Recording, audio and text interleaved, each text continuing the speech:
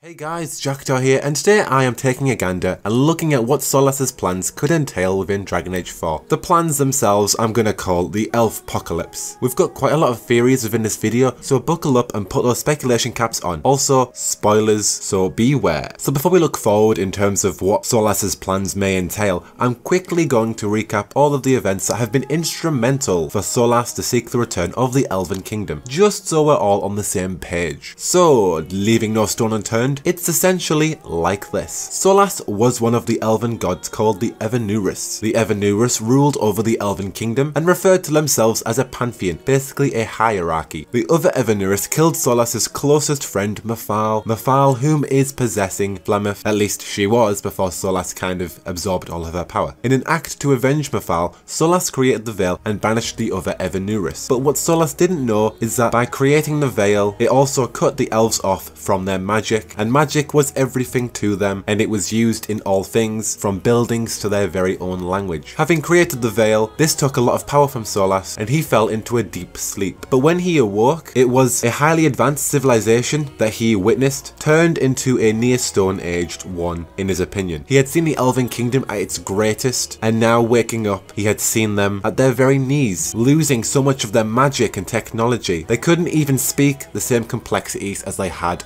once before. So because of this, Solas lets the Venatori find his orb so that Corypheus can unlock it, and Solas can use the power afterwards to destroy the Veil and let the elves become immortal once again. However, the Inquisitor messes up this plan, and Corypheus becomes immortal via Taint, and these were two things that Solas did not expect. So Solas then decided to help the Inquisition so that they could then stop Corypheus. After all, Solas did cause the whole Corypheus situation. But the orb broke in the battle, and Solas took off and stole the power of Mafal from Morrigan's mom to regain his strength. 2 years later, some of Solas' spies found out about the dragon breath, and so they lured the Qunari to the Winter Palace so the Inquisitor could stop them. Solas then explained his plans to the Inquisitor after the Inquisitor stopped the Qunari rebellion. And now, Solas wants to destroy the very Veil and bring back his elven people to prominence regardless of other life. It is this period in which Dragon Age 4 will happen. So first of all, with this history being said, Solas intends on destroying the Veil, this being in an attempt to restore the Elven Kingdom to what it once was. But what is the Veil? Well, the Veil is a magical barrier that Solas created. It segregates the Fade Realm and the province of Thedas. Half a dozen terrible things only exist because of the Veil, like demonic possession, spirits getting warped, destroyed when forced to the physical world, tranquility, the loss of elven immortality, mass elf enslavement, the Mage and Templar War, and even archdemons. Destroying the Veil itself would destroy the many foundations of man, dwarves, Qunari, and the elves that live in the Dragon Age. When Solas created the Veil, it eradicated all foundations of the Elven Kingdom because they built their entire empire upon this free-flowing connection to the very source of magic. Establishing that connection again to the Fade with no barrier protecting Thedas could destroy the world as we know it. Even if the Veil's destruction doesn't, the Elven Kingdoms would be restored and the elves would be unstoppable, rising to become leaders of Thedas once again using their immortality and magic abilities. So basically, if the Veil is destroyed,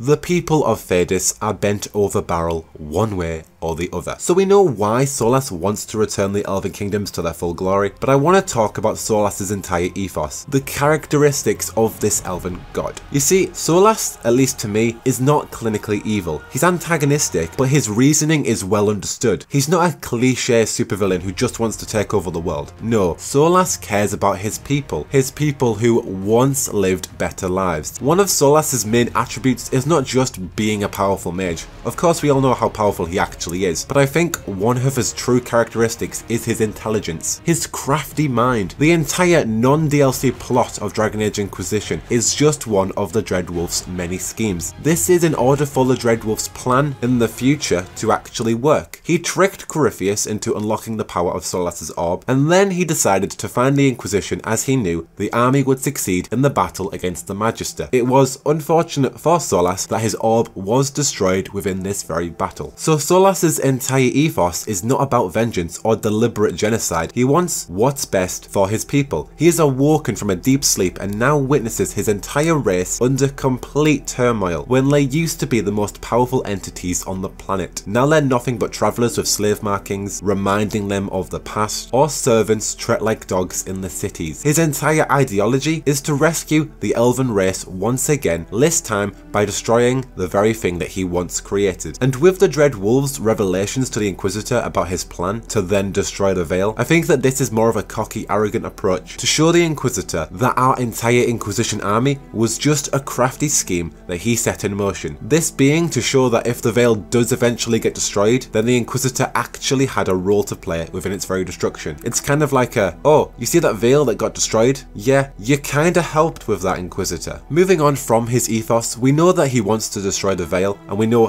what he's planning, generally, but what we don't know is how. How will he go about destroying the Veil? Originally, he was going to use the orb that he gave to Corypheus having unlocked its power. After the Inquisitor killed Corypheus, Solas intended on using this power within the orb to then rip open the Veil. However, obviously the orb got destroyed. But Solas mentioned within Inquisition, just after Haven, that the orbs themselves come as a set. So there is a second orb out there. So he may be on the hunt for this second orb. But we are actually going to Tevinter. So what if we find ourselves going to the exact location in which the 7 Magisters entered the Golden City within the Chantry Tale? This location being the best place because it's already been ripped once. Then again, if we go by that idea, what if Solas returns to Skyhold and rip opens the Veil here? This place has a significant history with Solas and it's got a very deep connection to magic. I feel that maybe in Dragon Age 4, if this were to occur, we would visit Skyhold again and witness our Inquisitor fighting against Solas. But moving on, we still have a lot of things to consider than just Solas creating an elven rebellion. There are a few more key plot point factors that I believe will affect Dragon Age 4 greatly, all involving Solas in some way. The first main plot point factor is the Evanurus. So if Solas is to rip open the Veil, then the original elven mages that claim themselves as elven gods will inevitably return to Thedas. Now whether they're still sane after being locked up for centuries is another topic, but surely the majority of these mages will be seeking some revenge towards the Dread Wolf. I imagine some of the Pantheon will see it as a just punishment, you know, after murdering Mafal, and then they may work with Solas and help restore what once was. I also imagine that many of the Pantheon would rather side with Solas and engage with the other rivaled races of Thedas. However, I do foresee that within the next Dragon Age game, I think that we will definitely get a new turned leaf Evanurus mage as a party companion, boarding our fight against Solas. Even still, the Evanurus will play a large part in the next game. I imagine Solas will be individually judging each and every one of them for their crimes in the old times as the Dread Wolf takes over the Elven Pantheon and declares himself at the top, replacing what once was Mafal's role. The second major factor that we have to consider is the Blight, or the 2 remaining Archdemons and however many Magisters. I've been talking a lot about the Blight recently. The entire Magisters, the returning Old Gods. We know that Razikel and Lucican are still sleeping in the Fade. These 2 remaining Archdemons, according to the Chantry, have been captured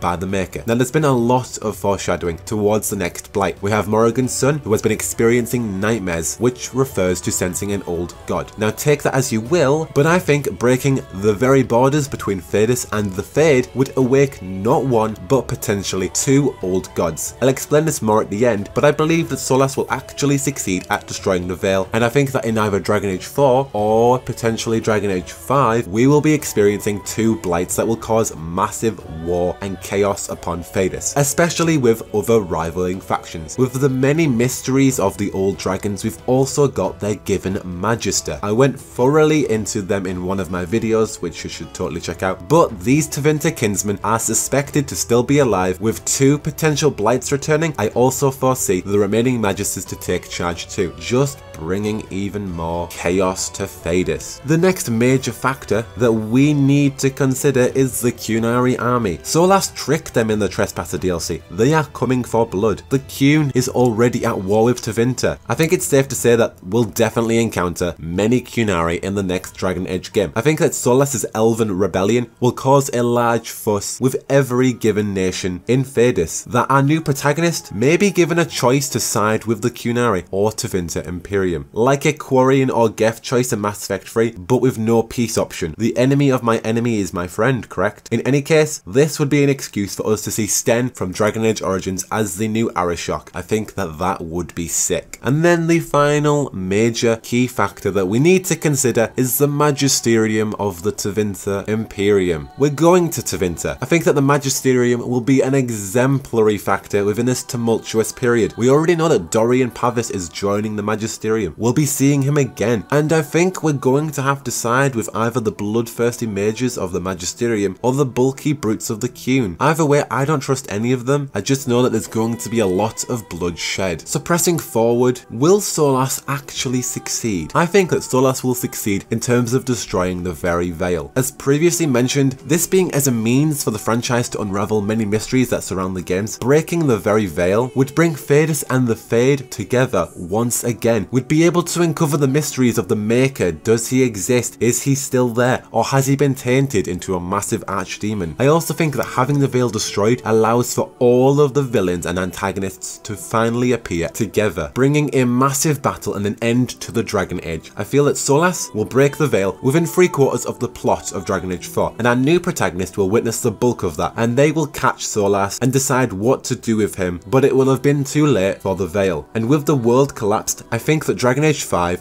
would be about a massive conflicted war between every antagonist to date. And I think that the story would be about creating the best army to rival every antagonist, bringing back plenty of the previous party heroes that we loved, and the actual protagonists like Hawk, the Inquisitor, and the other ones that will be in Dragon Age 4. This would then end the Dragon Age time period and bring on a new age. We do know that Dragon Age has already been planned as a saga. If you have a physical copy of Dragon Age Origins, look at the back and read the blurb. We know that there is a narrative for 5 games. However, to conclude, a lot of people think that we'll reach Solas just in time and the Veil may remain. They think that the player will have the option to either let Solas go on with his plan or kill him and stop the Veil from ripping apart. I don't see this happening. Just for the preservation and the future of the franchise, I see Dragon Age 5 as an all-out war. If Solas didn't destroy the Veil, then I wonder what other direction the franchise would then go in. I just feel that this destruction of the Veil would allow so many questions to be answered, and without the Veil's destruction, I'm curious towards how those questions would then be answered and where the narrative would then go on from just killing Solas and not allowing his plan to happen. In any case, you know my opinion. I want yours. Do you think Solas will destroy the very Veil? What about these other factions? Will we side with the Qun or the Imperium? What do you think about all this? I want to know all of your opinions, guys. But for all your things BioWare, Dragon Age 4, Mass Effect's anticipated future, Anthem, and any other IPs I may steer myself into, well, you're already in the right place. But until the next one, I have been Jackdaw, and I should go.